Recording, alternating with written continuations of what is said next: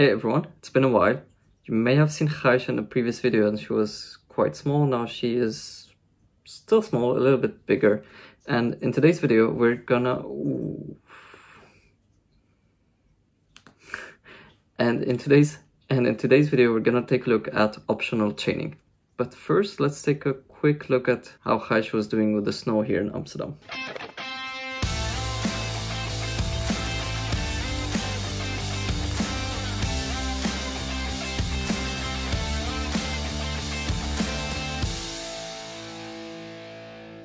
I prepared a small demo for optional chaining. We have this index.html file over here, which imports this script, and then in the script in the app.js it's completely empty, and I've got an API. It's a static API, so we just can call it quickly.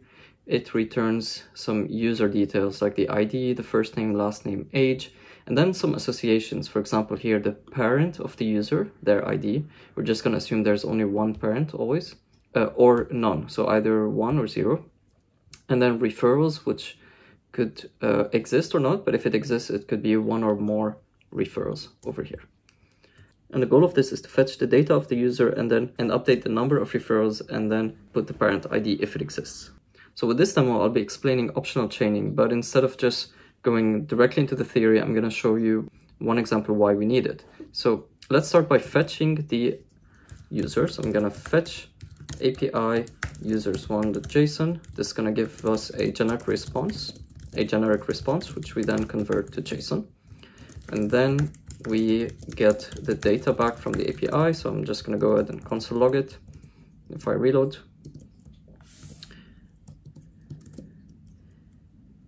and if I reload, it doesn't work because I have a typo. Users1 should be user1.json. And now we've got the user object over here. Great, so now let's get the parent ID. That's going to be const parent ID equals data.parent.id. We can log that. Now go back over here. This is the parent ID 132. And we can update the DOM, say document.querySelector parent ID. This is this element over here. And that's going to be .text content. We update it with the parent ID. Let's take a look and see if this works. Yep, it does work. We get the parent ID, which is great. But this API is designed in a way that if the parent doesn't exist, then, for example, if you take a look at another user, again, these examples are hard-coded. Normally, this would be user.json, and then depending on which ID you're fetching, you'll get different data. So I just have two files now to simulate two users. For example, this user doesn't have a parent in the system, so then the parent property doesn't exist at all. So if I go back over here and I switch this user2.json and reload the page, you see that it's going to break with one of the most common errors in JavaScript, which is cannot read property ID of undefined. This means that whatever we called before .id is returning undefined. Well, makes sense because the data in this example does not have a parent key.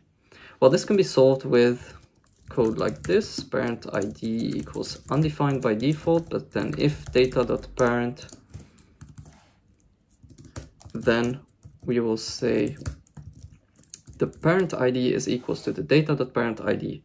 So in our case, it's just going to remain undefined because this one returns falsy, and now the code doesn't break. This is okay, but there's this new optional chaining that you can now use. And this allows us to always access parent ID, but we can say over here that data.parent may return a nullish value. And a nullish value is either null or undefined in JavaScript. And if data.parent returns a nullish value, so null or undefined, we're going to short circuit this. We're not going to continue running what's on the right of this operator. So this question mark dot operator. We will short circuit and then we will return undefined. This is why this code will not break for user2. So take a look. It doesn't break.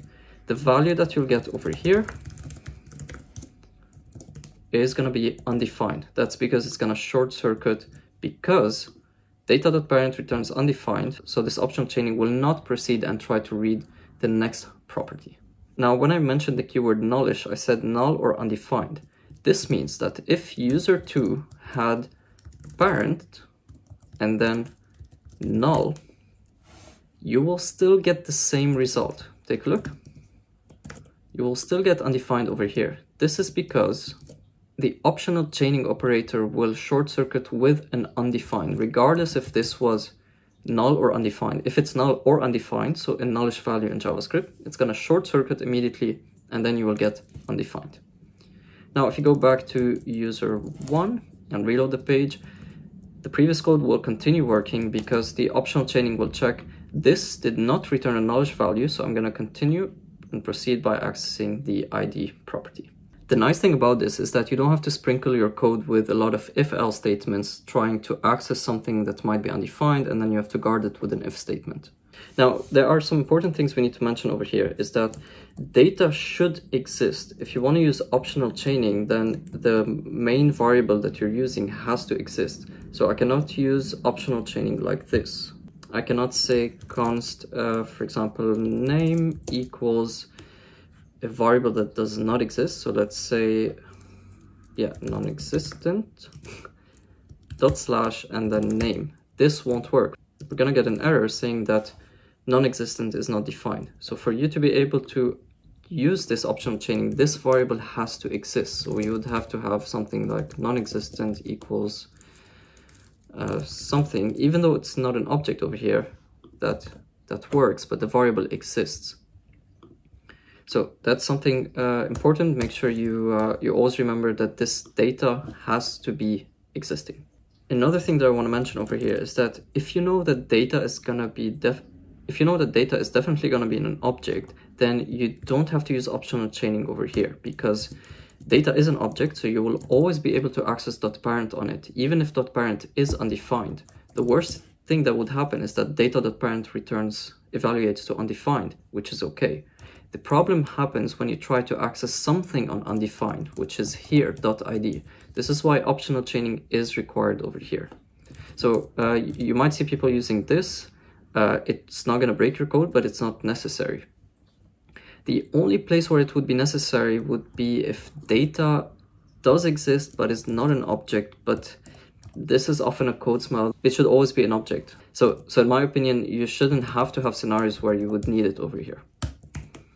The reason why I'm recording a video on optional chaining this week is because I was rewriting the curriculum for my JavaScript course, learnjavascript.online, and this week I was adding a chapter about optional chaining and nullish coalescing as well, which I'm going to cover in the next video.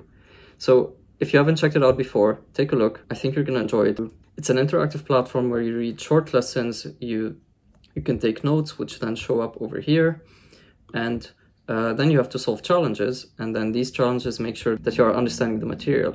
And it also comes with a flashcards app that you can open on your phone or in the browser, and then you can answer flashcard questions to help you and persist all this new knowledge that you've acquired. Going back to this example, and then let's go back to user 2, it would have been nice that because we're getting back undefined, to be able to say something like n-n/a, like non-applicable.